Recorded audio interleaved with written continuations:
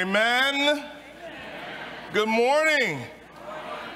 Good morning. It's an honor, it's a privilege to be able to preach the Word of God this morning. If you're visiting with us, my name is Corrie McClary, and we are incredibly grateful that you have chosen to worship with us this morning. Amen. Amen. I was told that I have an hour to preach. So I'm going to lay it out this morning. Just joking. But it is great to hear the fellowship of the children in the church this morning. It's good to have our family together. I'm going to jump right into it because we're trying to keep it to an hour. So I'm going to jump right into it. Turning your Bibles to Isaiah 40. Verse 30 and 31.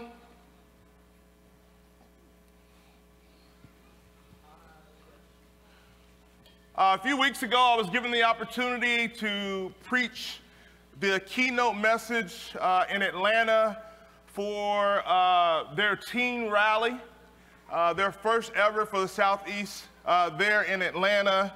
Around 275 teenagers. And we had an incredible time, and the theme of the conference was Rise. And this morning I want to preach that message, but I'm going to gear it a little bit more towards the audience we have here today. Amen? Somebody said thank you. I don't water it down for teens. But the culture was a little bit more intimate. And so I was able to go around with a microphone and have them participate in the sermon. And I'm not going to do that this morning. So I'm not sharing that because I watered it down, because I didn't. I'm sharing that because I can't interact with you guys in that way this morning. Amen? The title of the sermon is Entrusted to Rise. Entrusted to Rise. It's funny because this morning we sung the song, Steadfast Love of the Lord. This world is not my home. How majestic is your name, Lamb of God.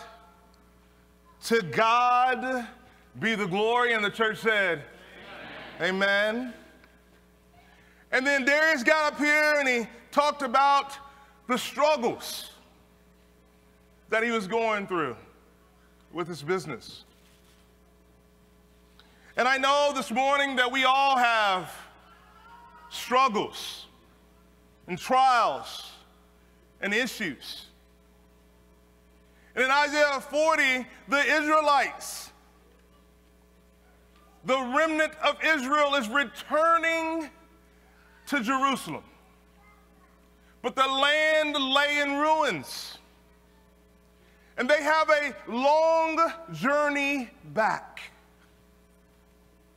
And this is their voice. This is how they're feeling and thinking about God as they're journeying back to Jerusalem, the center of worship, after being in exile for over 70 years. The remnant is returning home. And in verse 30, the Bible reads, even youths, come on teens, come on middle school, come on Kids Kingdom, even youths grow tired and weary, and young men stumble and fall. But those who hope in the Lord. Come on. But those who hope in the Lord will renew their strength. That's powerful.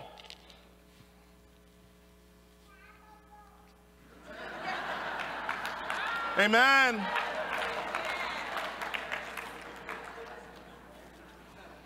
They will soar on wings like eagles. They will run and not grow weary. They will walk and not be faint. This morning, as we go out and we live in this busy and dark world, I want to teach you this morning how to rise above your circumstances. I got 3 words for you this morning: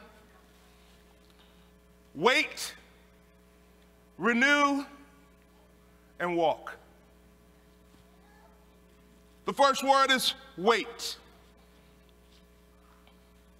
We're not talking about being idle. We're not talking about inactivity. We're not talking about sitting around and looking up in the sky and waiting for God to do something incredible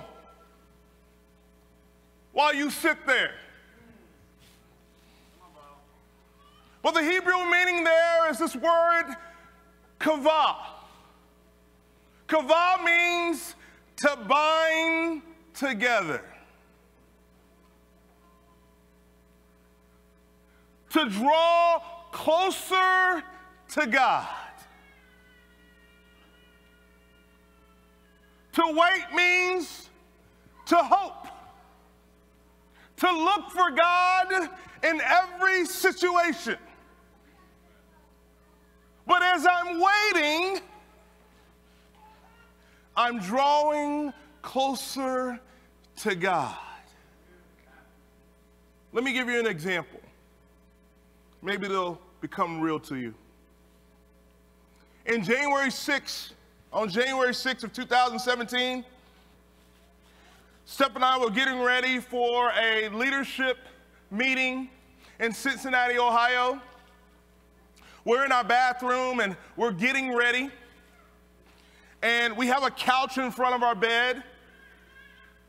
And we're in the bathroom and we hear these noises.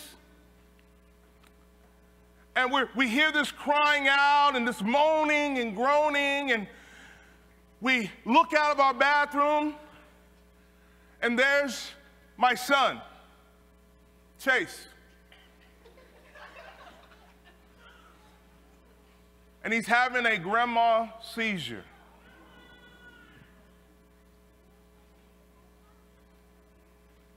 His face is blue. His lips are colorless. We're sitting there and we're talking to him, and with Steph and I, our competitiveness and our teamwork took control. As she was talking to Chase, I was calling 911. The ambulance came, and it seemed like eternity.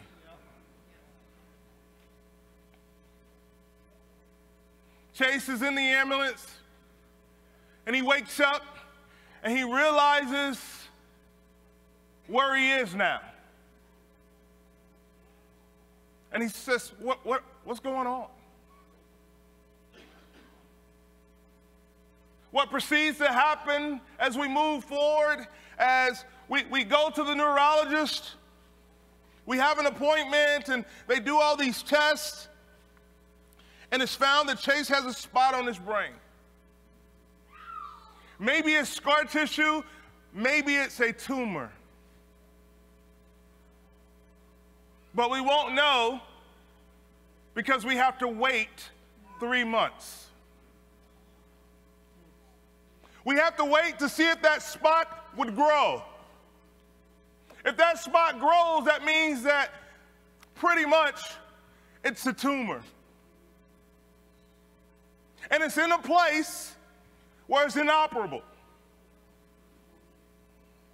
Or it's the scar tissue. And so Steph and I had conversations that we've never, ever thought we would have. But in the process, we're on our knees. We're drawing closer to God, closer and closer to God. We're drawing closer to one another. We text and email all of our friends. And to get the kingdom to start praying. As you can imagine, the wait was stressful. And there was tears every night. What if I have to say goodbye to my son?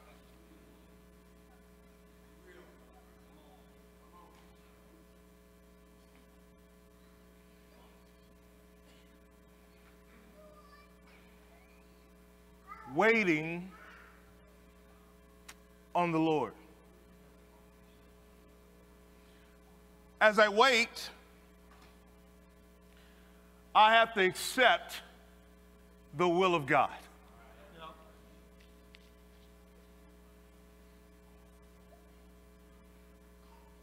As you wait in your circumstances, are you surrendered to the will of God? Are you surrendered to his timing? Are you surrendered to the answer he will give you? Are you surrendered to his will? Because the answer doesn't turn out the way you want it all the time. Sometimes your prayers are not answered, even if you're praying in faith, because God knows what he's doing.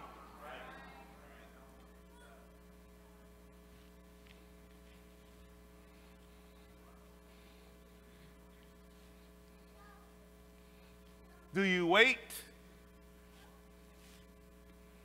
Or do you begin to scheme? Thinking, what can I do to deliver myself from this horrific situation? Number two, renew. Renew. Matthew 6:11, when Jesus was teaching the disciples to pray, he says, I want you to remember this. He says, I'm giving you an outline of things to pray for. I don't want you to recite this every time you pray, but I'm giving you an outline of things to pray for. He says in verse 11 of Matthew 6, he says, give us today our daily, say it with me, bread. Wow. Give us when? Daily. Daily. So let me ask you something. Do you recommit yourself daily to the provision of God? Let's look in Exodus 16 real quick. Are you with me?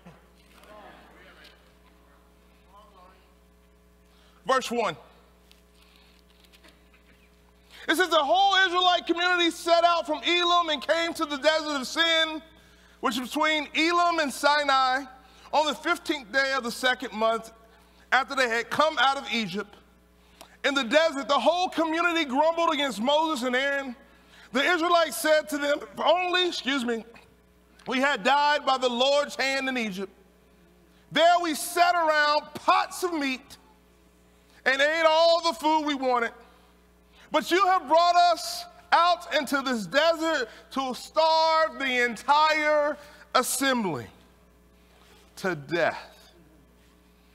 Then the Lord said to Moses, I will rain down bread from heaven for you. The people are to go out each day and gather enough for that day. And this way I will test them and see whether they will follow my instructions. On the sixth day, they are to prepare what they bring in. And that is to be twice as much as they gather on the other days. Skip down to verse 13. That evening, quail came and covered the camp, and in the morning there was a layer of dew around the camp. When the dew was gone, thin flakes like frost on the ground appeared on the desert floor. When the Israelites saw it, they said to each other, "What is it?" For they did not know what it was. Moses said to them, "It is the bread the Lord has given you to eat." And the church said, "Amen." I can't hear you. Amen. Amen. This is what the Lord has commanded. Everyone is to gather as much as they need. Take an omer for each person you have in your tent. The Israelites did as they were told. Some gathered much, some little. And when they measured it by the omer, the one who gathered much did not have too much. And the one who gathered little did not have too little. Come on, you don't hear me? Everyone had gathered just as much as they needed. Well, God gives us what we need, not what we want. But I love what he said. He says, daily, I want you to go out and get as much as you need. Daily. I'm gonna take care of you. I got a question for you. When needs arise, do you trust that God's gonna take care of you?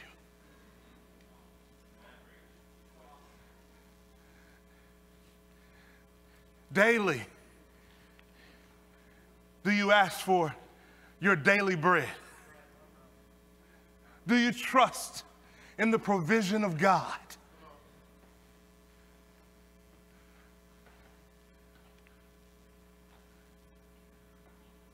Because he'll give us everything we need. And do you realize that this wasn't just a week? This wasn't just, it just didn't happen in a week. This was 40 what? Years. 40 what? Years. 40 years. Day after day after day after day, God says, I got you.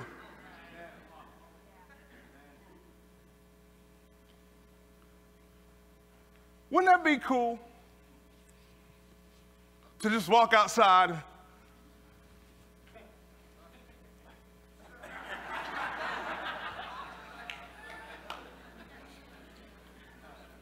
That's awesome.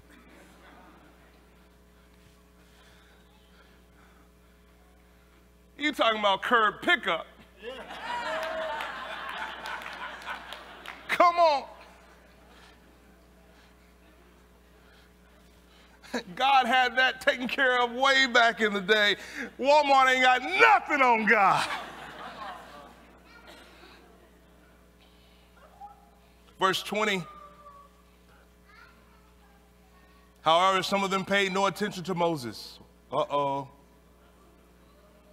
They kept part of it until morning, but it was full of maggots and began to smell. So Moses was angry with them. Each one and everyone gathered as much as they needed. And when the sun grew hot, it melted away, On the sixth day, they gathered twice as much, 2 omers for each person. And the leaders of the community came and reported this to Moses. He said to them, this is what the Lord commanded. Tomorrow is to be a day of Sabbath rest, a holy Sabbath to the Lord. So bake what you want to bake and boil what you want to boil. Save whatever is left and keep it until morning. So they saved it until morning as Moses commanded, and it did not stink or get maggots in it. Eat it today, Moses said, because today is a Sabbath to the Lord. You will not find any of it on the ground today. 6 days you are to gather it, but on the 7th day, the Sabbath, there will not be any. Nevertheless,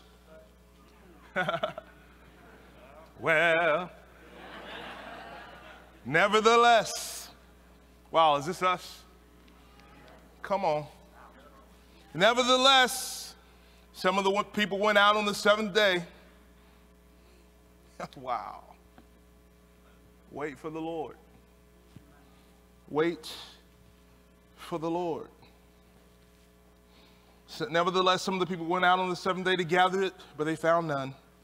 Then the Lord said to Moses, how long will you refuse to keep my commands and my instructions? You find yourself dealing with the same situation over and over and over again?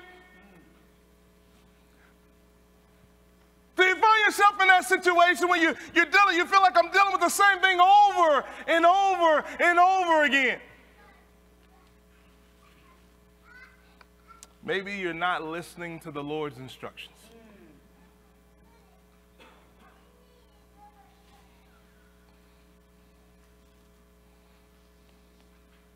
The only way to rise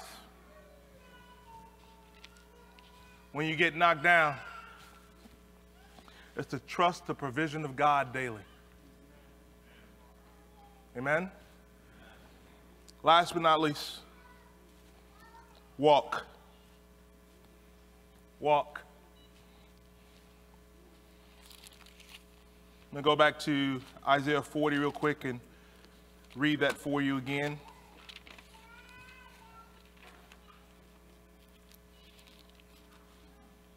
They will soar on wings like eagles. They will run and not grow weary. They will walk and not be faint. You know, the only time you can soar, run, and walk is when you wait on the Lord and you trust in His provision. Bless you.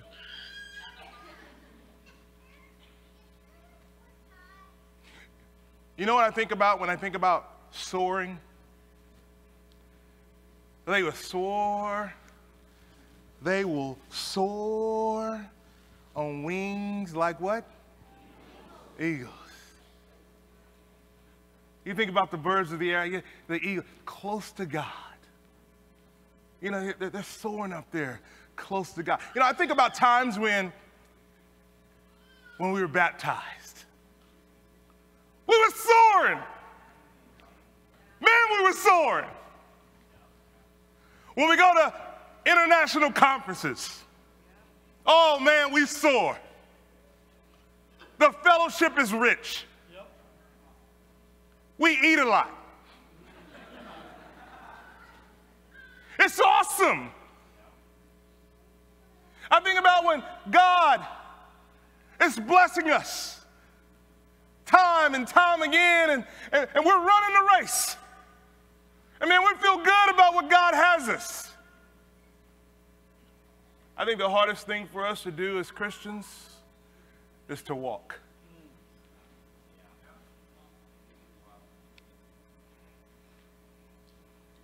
I think when we're with the body, it's incredible. We don't even want to go home. I think about the teens and the retreats when we went to the teen rally and how the teens were crying and taking pictures together. And they were just together for a weekend. They didn't want to go home. They loved being together. They were soaring. They were running. And you know how, like, when you come back from a conference? Come on, Corey. Well, come back from a conference, man, you're fired up. I'm going to make all these changes. I heard some great messages. Man, I was convicted. The Spirit spoke to me in incredible ways. And then I get back.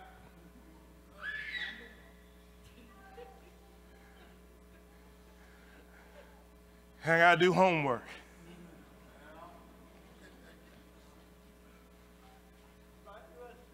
That's right.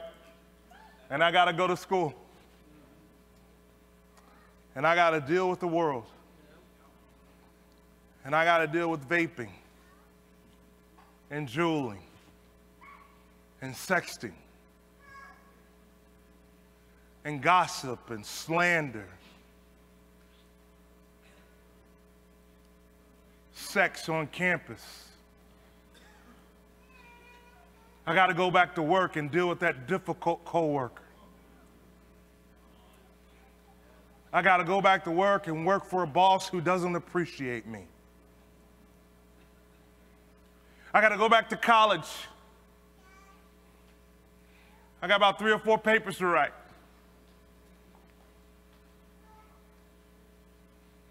And they're guys that are coming at me. They're coming at me. And they're girls that are coming at me. And it's just real. It's real.